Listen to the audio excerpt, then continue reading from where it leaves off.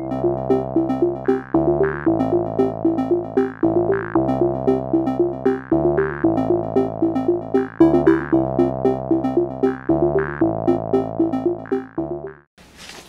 have any questions? You want to move that Pretty we? clear. I move we approve the application for additional parking space for 21 Stowe Street. We call it on-street parking, is that? That's fine. On-street That's parking allocation, yeah, and I'll second that. Motion's been made and seconded to approve one additional on-street parking space for 21 Stowe Street. All those in favor say aye. Aye. Aye. Aye. Motion passes, so. Great, thank you. Thank you. Just quickly while you're Sure. here, Yeah. the historic Sure. designation, you got a quick update? I can give you a quick update. Scott Newman, who's our consultant, is making good progress. He's surveyed the area, the additional area up around the school that we talked about before. We did a contract amendment that added the area bounded by High Street, Hill Street, Railroad Street, and Stowe Street, and then also Swayze Court. So he surveyed all of those houses, and he'll be finishing up the work. His contract goes until, I believe, the end of June. We did allow plenty of time, but I think he's going to be done well in advance. So once we get a draft, we'll bring that. We'll have him come and give you a presentation. I think that'd be helpful as soon as we have a map, and just to give you an update. Time's running down. I understand. I will get a hold of him and find out what his time frame is for putting that together. Does it look like we would have time to make this initial application while there's still trustees, but it would be the select board to finish? Well, we got a time frame, and I don't think so. I think it will probably get submitted to the state, but there's a whole review process at the state level, and they have to give it their blessing, and then we have to hold a public hearing, I believe. I'll forward you the schedule. I know I asked him about that, and I think by the end of the year is, I actually talked to Devin Coleman, the state architectural historian, about the schedule at the state level, and anticipating having, unless we have something very soon from Scott that's complete, the schedule would go through the summer and into the fall. And I think the hope is that we would have everything done, including National Park Service approval, by the end of this calendar year. But we may be able to start the process before June 30th? Yeah, we can definitely start the process. That's all I was. Sure. Yeah. If it's in the work. Yeah, it's definitely in the works, and I think it would be a good idea to have Scott come and give you a presentation, since this is your project, and get your input. And maybe worth it to try to do it jointly with the select board. That would probably be a smart idea. Yep, yep, that's a very good idea. So, Yeah. okay. So keep you posted on that. Thank you. Okay? See, thank you. Thank you. Very well.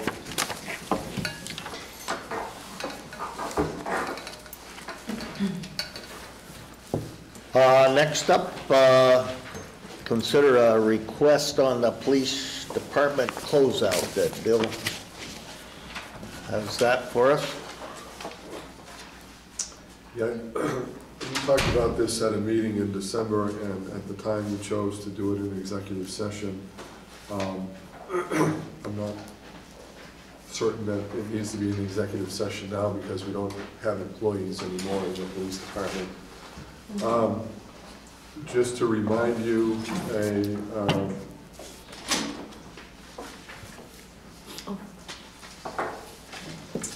Craig Nolan, an attorney with the firm Sheedy, Furlong and Dem from Burlington, wrote a letter and sent it by email back on December 27th, and basically asked for a decision within the next day or two. about his request. To refresh your memory, he is representing Joe Fiscia. At the time, he said he was representing Anthony Mazzilli as well. Anthony talked to me at the time and said, he's not my lawyer, he's not representing me. And when I talked with Mr. Nolan a couple of weeks ago, he told me that Anthony confirmed with him that he was not interested in this action.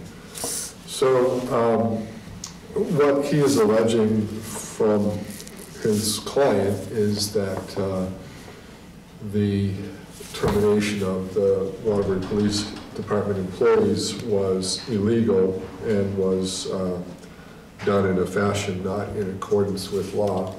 And he cites the statute that we're all too familiar with, where a police officer can only be dismissed for cause. And as we discussed a couple of different times last year, the premise that he makes this claim on is that because the village is on a calendar year budget and doesn't adopt a budget until March meeting, which really doesn't go into effect until 30 days after the appeal period goes by, he's suggesting that there is nothing different between any prior year and the changeover from 2017 to 2018, where he's saying the budget in years past has been adopted in March of, say, 16, and you keep operating that department right through April of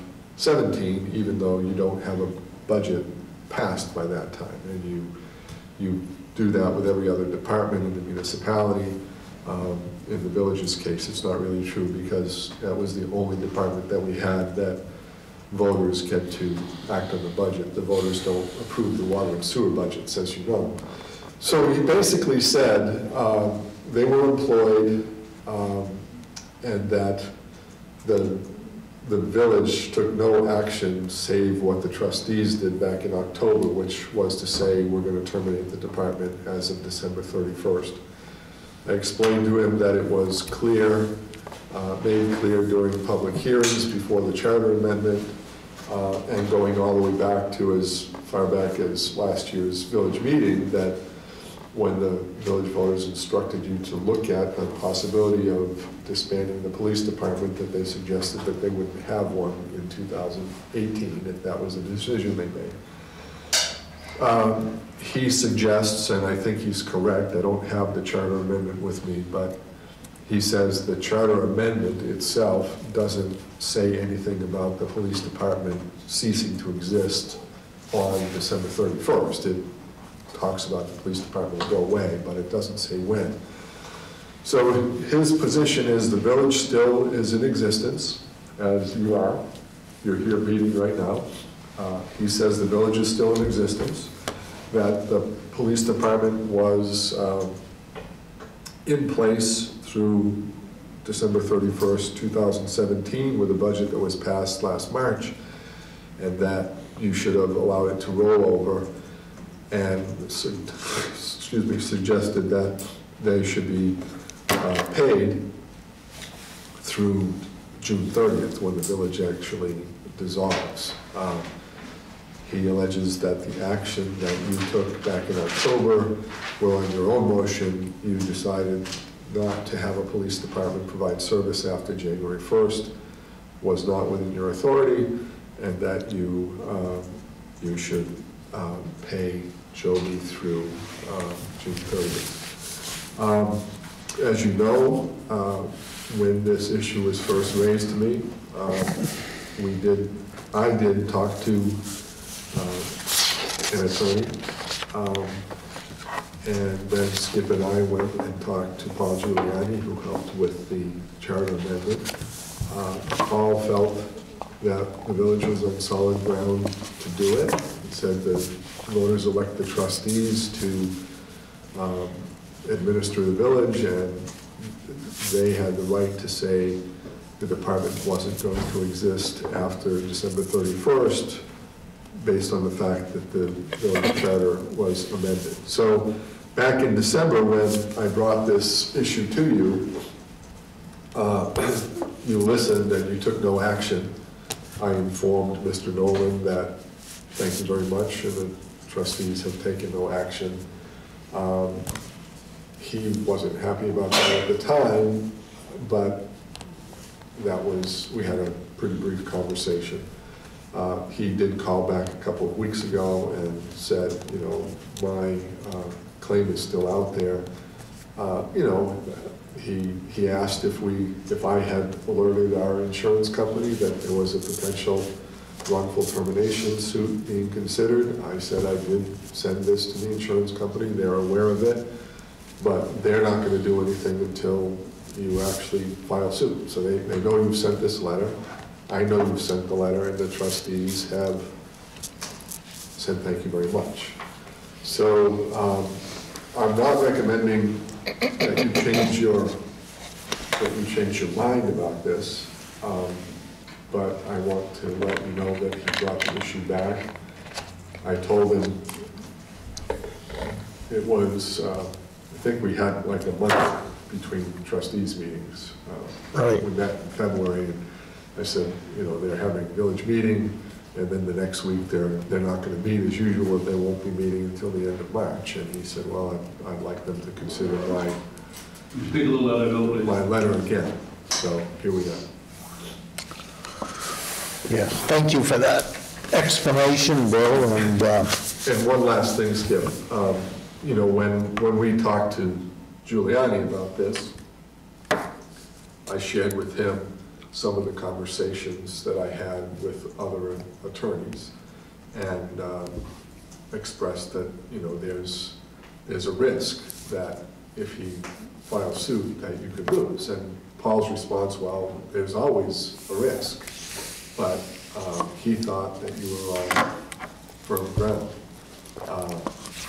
So as I said, I'm not recommending you do anything different, and I'm not going to speculate as to what the insurance company might do if a suit is filed. So anyway, I'll stop there. You can ask questions if you have them, but I don't think I have much more information than I just shared. So.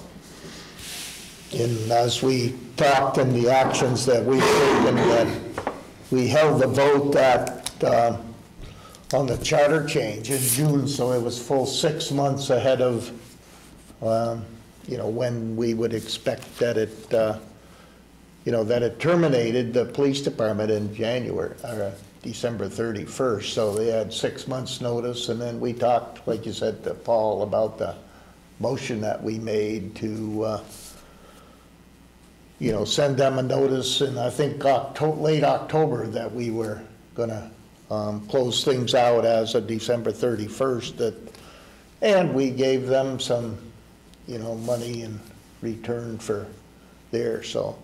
I feel like we've given them all the notice that we did and following the advice. I shared that with Nolan, and he said, well, nobody's arguing that they didn't know this was coming, and nobody's arguing that you didn't give them, you know, they knew in June that the charter passed, and they knew in October what you said, but he said they don't have the authority to make that decision that they made in October because, and, you know, what he's saying now, I didn't share this, is, you know, the village does have a budget for 2018. We have a residual police department budget. We've got to pay the debt on the cruiser. We've got rent to pay for the office space there until May. We have insurances that we're paying. So he said, you know, it's not like you didn't have a budget. It's not like the village went away. You just chose to eliminate police officer's position, and you don't have the right to do that without cause.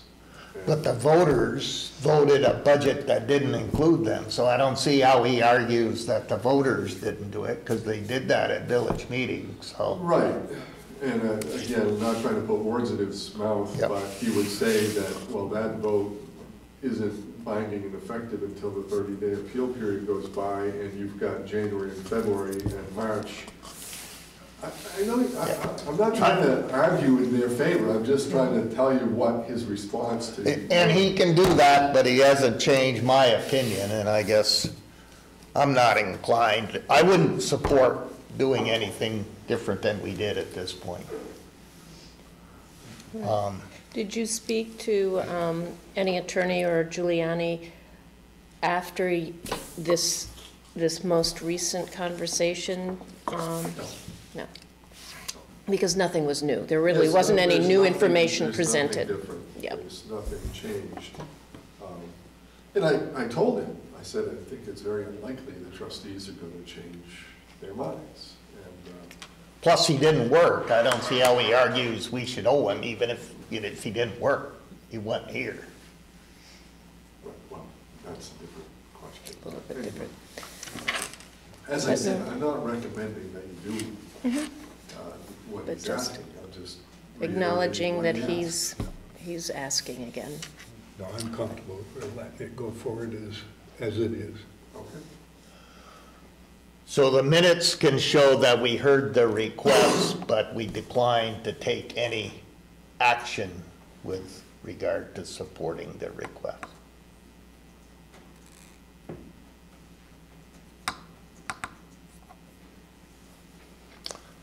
Is that it on that? As far as I'm concerned, it is. Next steps on 51 South Main Street. I just wanted to fill folks in on what, since Village meeting there, Chris Parsons had called me and he wanted a tour through it. He hadn't been inside at all. I got a hold of Woody, who took us through the building, toured it inside and outside there. Chris is still interested. As soon as we might do something, he's interested. I kind of shared with him, that we were looking at, I should have asked Steve there, whether if there was any option to subdivide the property if Chris needed the whole property to do what he did. You had spoke to Steve, had Yeah, Steve? I talked to Steve after I asked him to look into it, and he pointed out that the biggest feature that we'd have to settle right off would be how many parking spaces that Chris's project would need to depend on what you would have left for parking. So Chris would have to determine what he's actually applying for before you could actually answer the question. But he does have an estimate. Yes.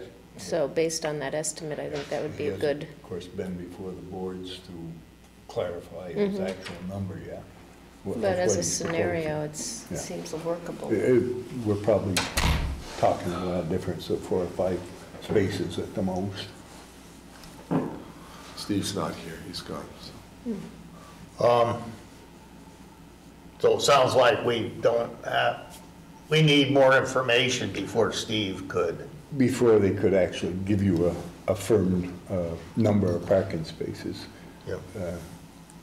I also had explained to Chris the motion that was made at town meeting with regard to those extra funds, and that anything, if we took their money, anything for spaces needed to be a 99-year lease, which amounts to ownership. He didn't think that he wanted to kind of give up any parking that he would give us for 99 years was something he would look favorably upon, and things there, so.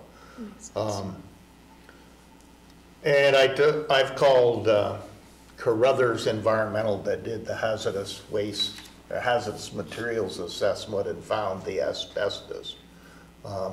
They gave us a quote of $6,000 to remove it, but before they would do anything, we needed to get a written permission from Dan Johnson in order for them to act on it, that he did the assessment and paid the bill, even though it was our building. And even though he told us we could use it, they didn't have anything in writing, so we need to kind of be able to do that, we need confirmation from Dan that we can do that.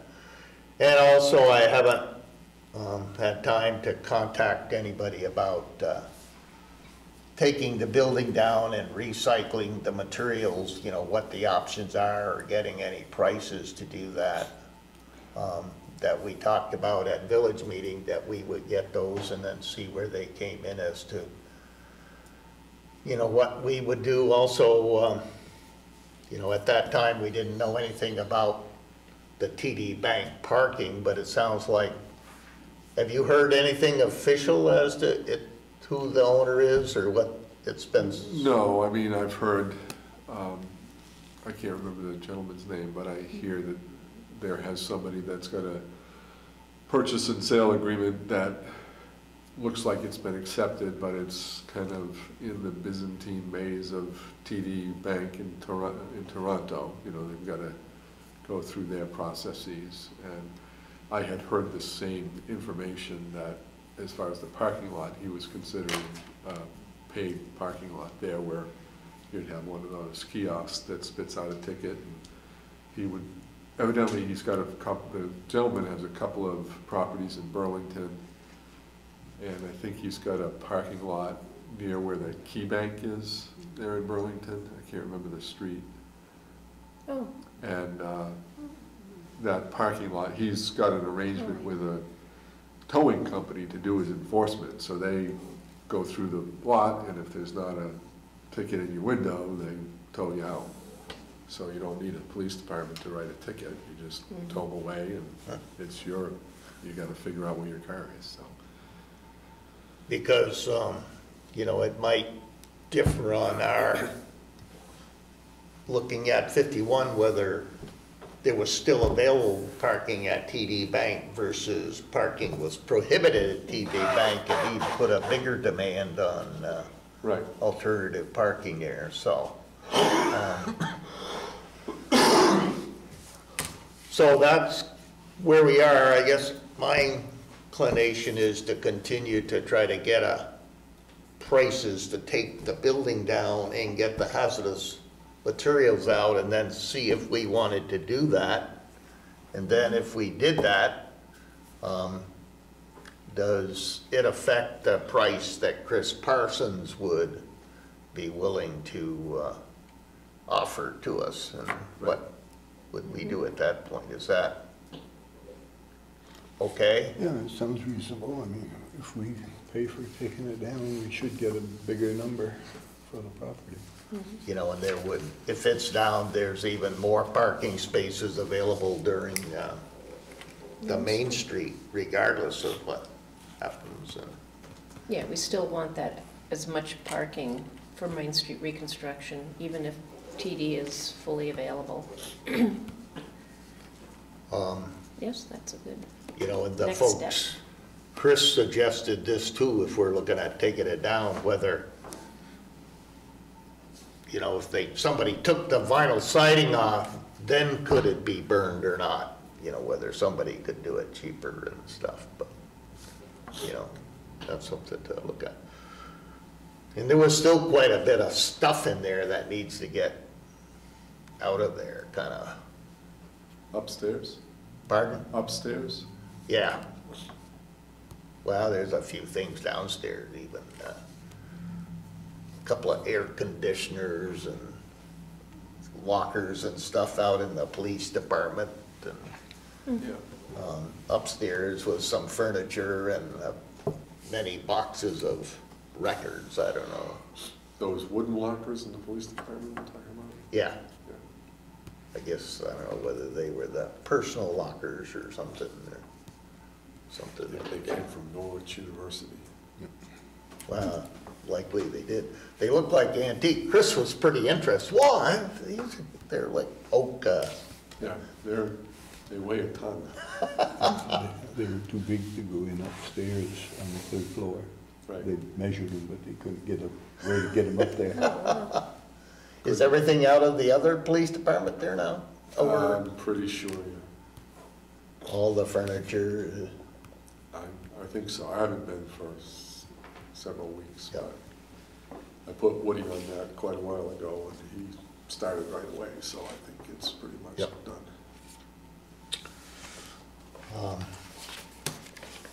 So we'll continue along those lines, and then when we get something, we'll bring it up. Okay. Conflict of interest policy. Did she give it to you? Do you have it there? I don't see it. Oh, Is it in the book? no, I doubt it. Carla was supposed to give it to you, but I guess she forgot.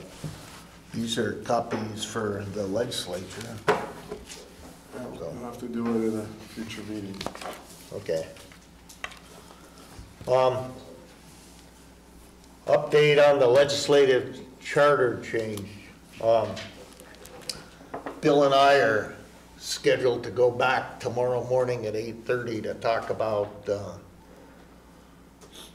UDAG policy in particular, but in talking to Bill, we really spent more time on the history of how we got here in the village, kind of what's going to go away. We didn't really talk about the operation of the water and sewer department, and how these funds have kind of been used and things. They've inquired from rural Vermont to know how utility districts operate, which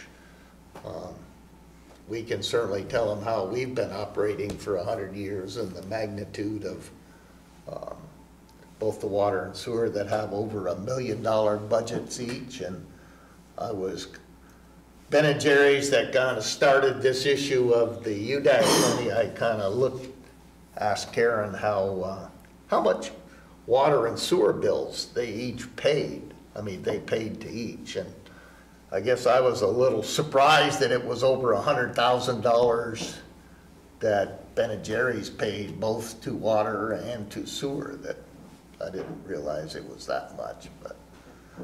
Is that what was in your email? Yeah. Oh, I thought it said 25,000. 125, Oh, okay. you know, which I just thought that, I think most people kind of think of, when you talk about a fire district, you're looking like somebody with 50 or 100 houses them on a. over there. Yeah, you know, and we're certainly not that, and as Bill points out, this is really a name change. It's not really we're not gonna be doing anything much different other than giving up this zoning and stuff and things, but they raised the question about how we use the UDAG money, and it's really, I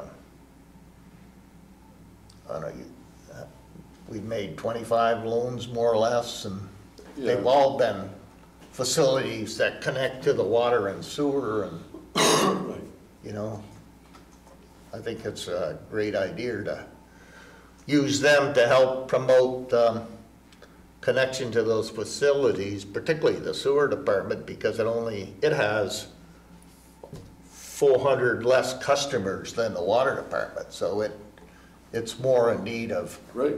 more customers, and we're dropped a couple 100,000 gallons a day in flow after Irene. And Yeah. so I've written up some things that Bill edited and made much clearer to give to them tomorrow, and the two of you are welcome to come and listen if you want. Alrighty. It's 8:30 at the Government Operations Committee room there. Who was the fellow from Rural Water that's coming? Sean, I can't remember his last name. Is he an actual water system operator, or he's I this think rural he's the water? executive director of the Rural Water Association, He's to the which one- we belong. And Yeah, I talked to him today. He called and just wanted to let me know that he had been asked to come and testify. He didn't have anything really to say about this, and that all he was going to say is that, you know, Waterbury Water Department has been longstanding member of the organization, that they take advantage of training opportunities that we offer, that, you know, from all of his knowledge of the system, it's very, very well run and very professional, so, he, you know, they kind of summoned him. He's not going there to object to this at all. Well, that's good. I think we could tell them more how we operate better than anyone else anyway. We'll do that. You know, and I like to write out things that I was gonna say anyway, and I think it's good to give them. I don't know if the chairman passed it around to the Well, I members, think you but should hand it out just like you did last time. yeah. You know, so, Skip, Teresa and Stevens setting in on these discussions or not?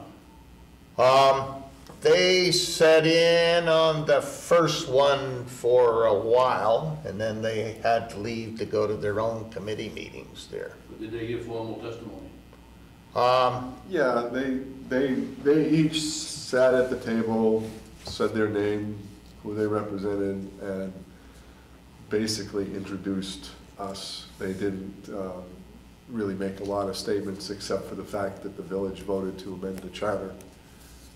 They didn't say anything about the operations or, you know, I think Tom mentioned the number of merger tries that we had and things like that, but they didn't talk about it. An affirmative or negative support of the philosophy that we're going through? I believe they both said that they were supportive of the charter amendment, but they didn't go into any detail. Thank you.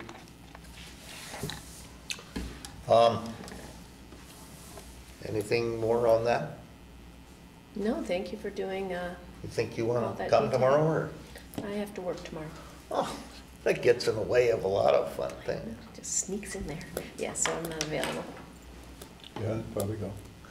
You can catch a ride with Bill. I gotta have my car up to Cody's at 7 in the morning, so I'm gonna shuttle down to the legislature. But and I think having more there is better to Yeah. kind of show the support for Oh, I think it's good. what we voted on and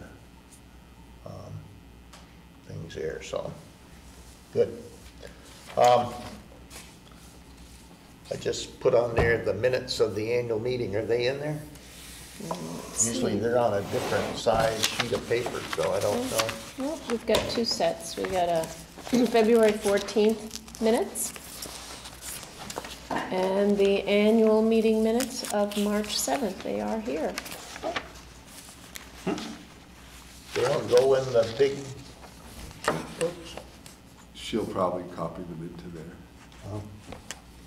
So I'll make a motion to approve both of those February 14th and March 7th meeting minutes. I'll second it. Motion's been made and seconded to approve the minutes of the last annual village meeting of March 7th and the meeting of the, is that a joint? No, meeting it's on- just us. The Valentine's Day trustees minutes of February 14th. Special. All those in favor, say aye. Aye.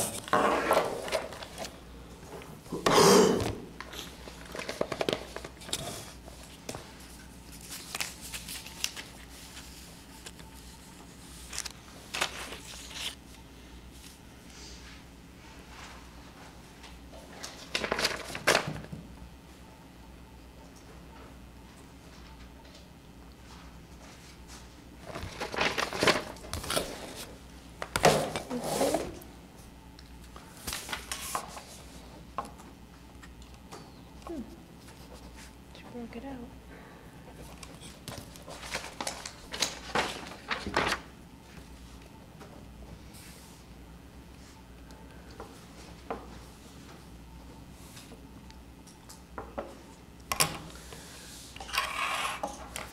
And now for our longest-serving left-handed trustee to sign.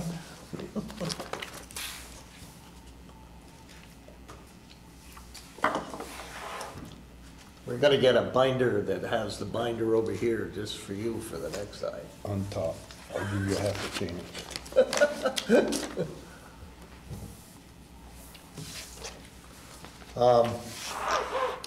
And I put down here the next meeting for us, which will be, what, April 10th or something, is it? 11th?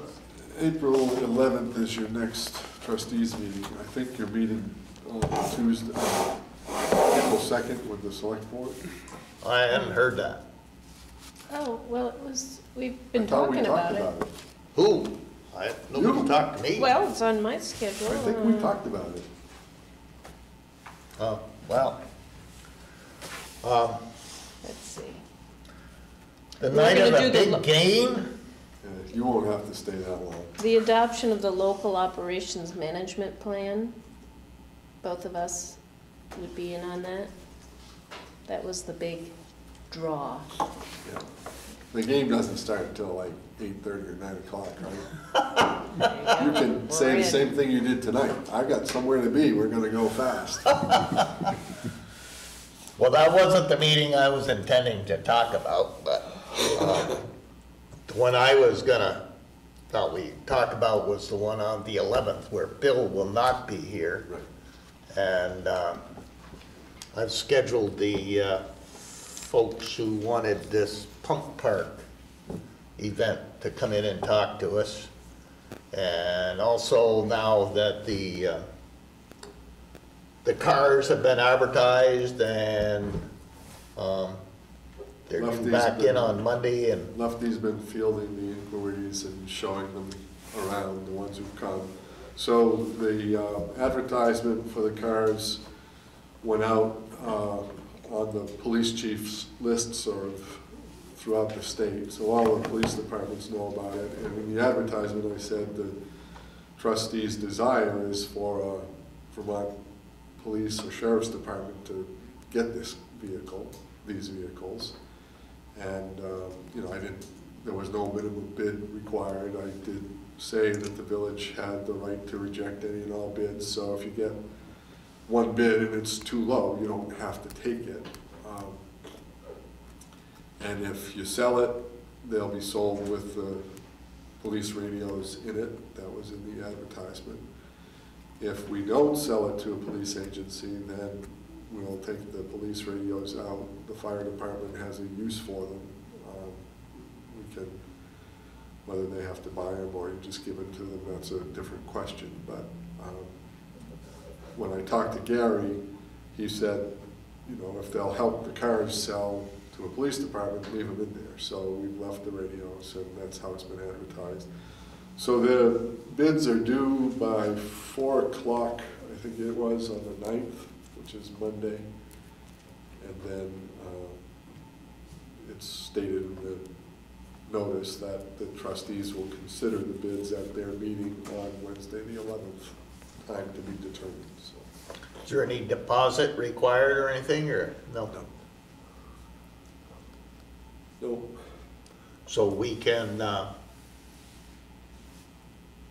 if there's a bid we like, we can reject any or all bids if we think it's too low. Yeah, I mean, whether there's one bid or 10 bids, if you don't think any of them are high enough. And I did tell them that they had to bid on each vehicle separately, that we wouldn't entertain a bid for, you know, $7,500 for both.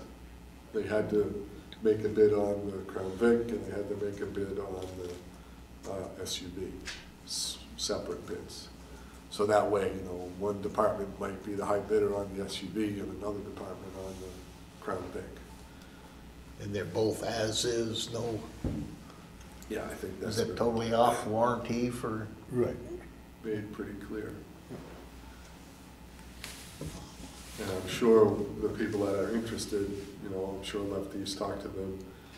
You know, the few phone calls that I've received, I told them that all of the recalls that we are aware of have been, you know, we've gone to the dealership and had The exhaust one was the last one that we did, right? They did the exhaust and the front end of the SUV. There was a recall that came to light while the thing was at Formula Ford, and they did it right then and there.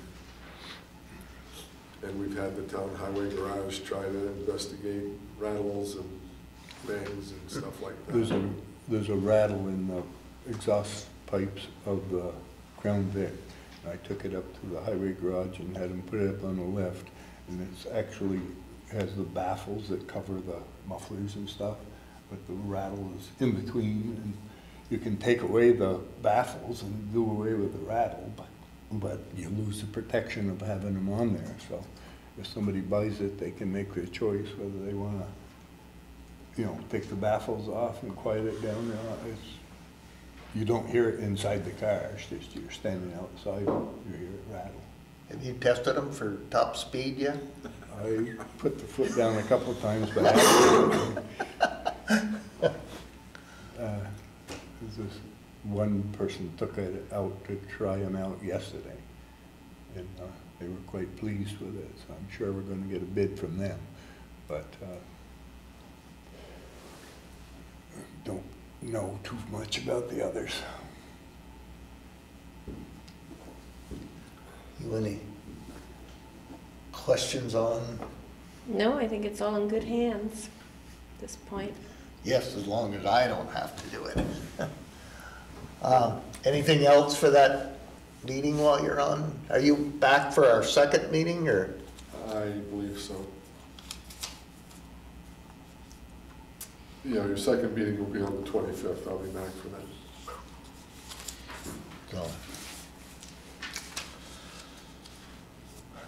And we have some cookies. Maddie let us know that it was her last day. Oh, no. Or when's your last day? Okay, well, so I will actually, because you guys are meeting jointly with the select board, I'll be there on Monday. Oh. Where are you going? I'm going through Shelburne, Charlotte, and Heinsberg. Oh. Oh, to work with Lisa. Yeah, I'm gonna be working with Lisa. Oh, So, yeah. shifting things around. Do you live Oh. down that way? No, I live in Morrisville. Oh my gosh. I'm moving soon, I guess. I don't really, this is all very new to me. Wow. So when is your last day? My last day with the record is next Wednesday. Yep. So. Well, we thank you for your coverage and things, Thank you Yeah. guys. seemed I've like learned you- all about merging, non-merging. I don't know what to call it, a merger, not a merger thing. So, thank you. And she Yeah, took been a- the official pictures of the Keith Wallace Award that seems Gordon wasn't there for us this year, and Yes, that you did forward those to me yes, I did get those too. and things, so we thank you for that. How long were you in this job? 6 months? 8 months. 8 months? Yeah, I started in August. So, yeah, I will, if you guys end up going to the Christmas party next year, I'll still be there because I'm working for the same company. Right. So, I'll see you. And around town. Waterbury can't get rid of me that easy.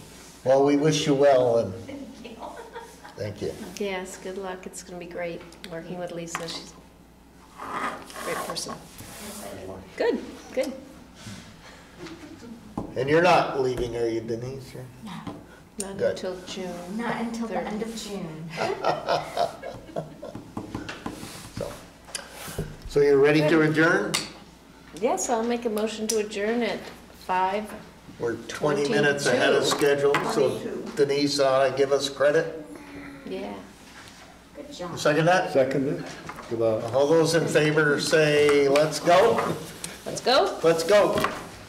Well, thank you.